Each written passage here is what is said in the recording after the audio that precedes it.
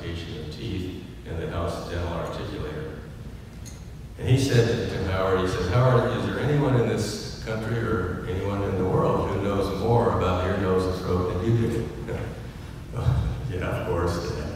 So he said, well, I'm going to loan you $5,000 in 1937. And I want you to go to these different places, and I want you to talk to these people. I want you to watch how they work. At that point, Howard was interested in plastic surgery and nasal reconstruction. And he felt that there were plastic surgeons who were doing great plastic surgery work on the outside of the nose, but they weren't taking into account the function of the nose. So he thought he could probably do that well. So he spent several months with a plastic surgeon in the Los Angeles area. And then he went traveling. So he went to Iowa and visited Gene Lowerly. And what he saw there was subspecialization. That was one of the first places that they were doing like otology and laryngology and so on. So he was very impressed. He then went to St. Louis to visit WashU. He took French Hansel's 2-week allergy course. He was the only one in the course. And he also visited Dorothy Wolfe. Dorothy Wolfe was a histopathology of the temporal bone person. And he was very impressed, and I think that also spurred him. And when he did start the Institute in 1947, he wanted to also begin to collect temporal bones, which he did, and the Institute has a very large collection of documented temporal bones. He went to Chicago. He visited Francis Lederer. Remember, I saw his textbook, read his textbook, Paul Longer, and John Lindsay. And then to Ann Arbor to visit with Furstenberg. And then New York, where he visited Kopetsky. Samuel Kopetsky. There's a little side story on him, which I guess I'll hit you now. But he took Lempert's work because he was actually helping Lempert, or trying to help Lempert when Lempert was developing this. And he presented a paper at the American Otologic Society in 1939, but never gave Lempert credit. Whereas the members knew what Lempert had done, and everything Kopetsky was presenting was really Lempert's work. And they called him into a room at the end and actually had him resign from the American Otologic Society because of that. And he was actually one of the past presidents. And he visited him, and then after that he went to Philadelphia and visited Charlotte Jackson, the endoscopes, Baltimore, Stacy Guile, and then to Boston.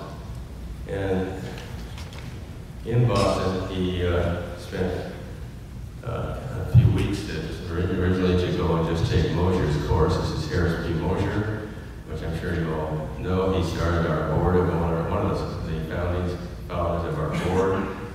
He was very interested in anatomy.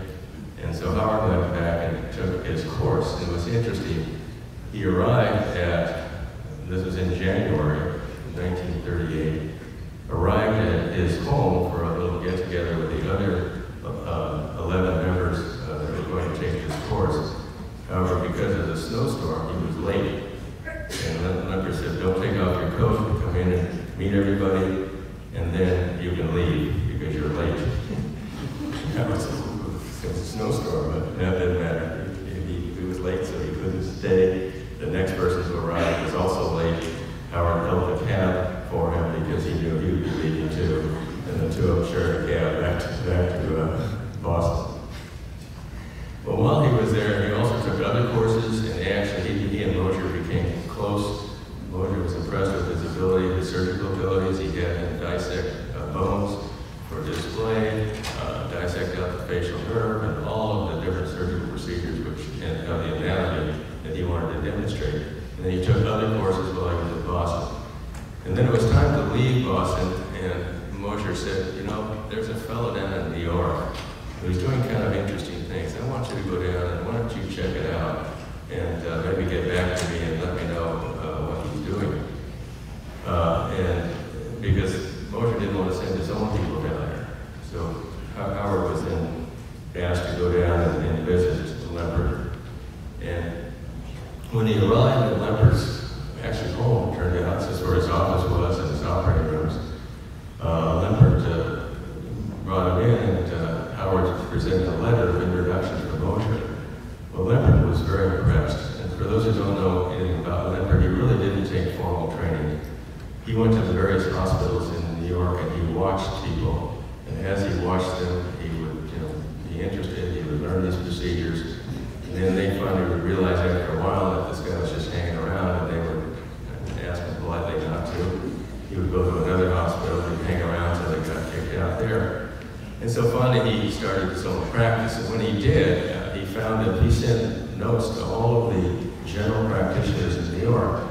If you send me your patients for surgery, I will send you half the fee, which he did. And of course his practice was quite successful at that point. And that was doing general ear, nose, and throat. And then in maybe 34, 35, 36, and then of course 1937 when he heard Sorti's speech. But during that time, his 14-year-old son passed away of leukemia and did this procedure. Well, Howard then was one of his first visitors, and so he was thrilled to have Howard House visit him at the recommendation of Harris B. Mosher. And he arrived, and Leonard said, "Where are you staying?" He said, "Well, I'm staying down in Times Square in a little flea bag hotel." He said, "No, that won't do. We're going to have you go to the closet." And of course, he couldn't afford the closet. But Leonard said, "Okay, no, don't worry about it. I'll take care of it." He did. He paid for his room the whole time he was there visiting. He also took him to the 21 Club every night for dinner. So again, he was really quite an impressive thing. But that was a turning point for Howard House because now he saw something that, for the first time, were able to restore hearing in patients who before, when a person was diagnosed, in fact, he was told, "Don't diagnose otosclerosis. Because if you do, you're condemning someone to progressive hearing loss, and in some cases, I guess, deafness." And so that they didn't like to tell people they had otosclerosis for that reason. Well, now they had an operation that he saw, and in fact was successful. Because while he was there, he saw the surgery, and then he also had the opportunity to see the post-operative patients. So he was extremely impressed, and this definitely changed the direction of his ideas, and made him then want to go into more or less oncology. This next video is a video that Leonard put together. Some of you were here yesterday, I guess, when he would ramble on for an hour. This is quite an impressive speaker, even though Howard didn't understand much of what he said. But he got the instruments, he went to the instrument maker to get instruments that he could then use for the fenestration, and he was given a box of instruments that Leonard had rejected. So he ended up with Leonard's instruments and then did lots of dissections. My mother was with him at that time, and I remember she was saying that every time we would try to do something, he would have the opportunity to get a dissection specimen, and he would then go to his specimen, or my mother would go to the Danube or go somewhere, just things that you have seen.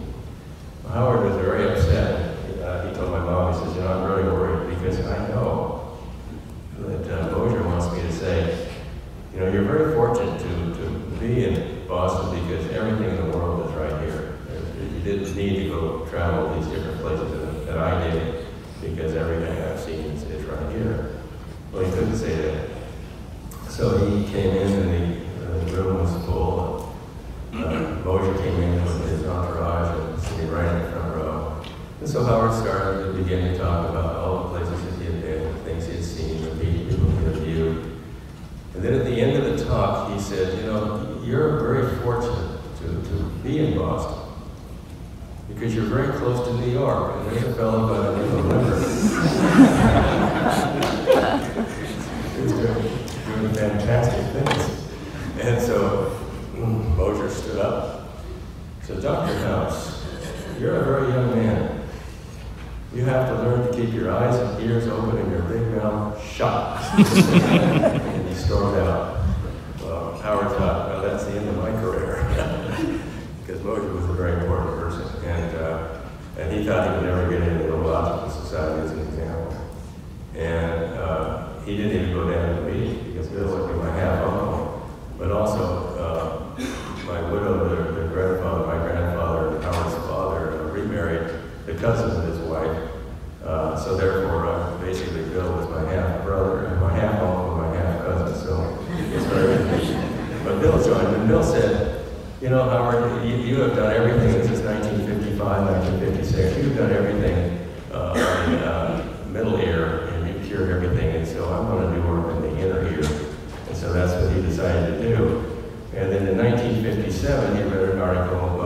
Turno and Iris in Paris that talked about the first cochlear implant. And that was an alternating current transmitter. One of them was an otologic surgeon and another was an electrophysiologist. And 3 gold-plated ball electrodes, one electrode in 3 different patients. Unfortunately, they worked, but there was issues with infection. So he stopped and did more study and get into that. And then Blair Simmons at Stanford was doing this. 604, we had the first international meeting on electrical stimulation. And this was the concluding remarks of Dr. Hal Schutnick from the Mass Eye and Ear. And he interpreted the movies and the case presentations to confirm his suspicions that prostheses that they are now designed are very little use. And I'll admit we need a new operation in otology, but this is not it. So that was his comments regarding the cochlear implant. And then, by the way, for those who didn't know, I read another book that Schutnick was a war hero. He was a flight surgeon, pulled a pilot out of a burning plane. So he was really a wonderful person. But he did accept the cochlear implant. And Nelson Kang here, also from Mass Eye and Ear, basically he was an electrophysiologist, said it wouldn't work based on we didn't understand the auditory system and the coding system of the auditory. We needed to have more study before we would do the implants. And that's basically his comments. I saw that it was with Bruce and with outside of medicine. So look at the movie industry, for example. 3D technology has been around for 20, 30 years. And we're not using it. Introduced. And we're not using it. Exactly. You have enough light even when working intradural, and you will see that in a few minutes. I mean, you can see, it's like if I have recorded it through a microscope. It's the same. And is only increasing. By 2050, 900 million people will have disabling hearing loss.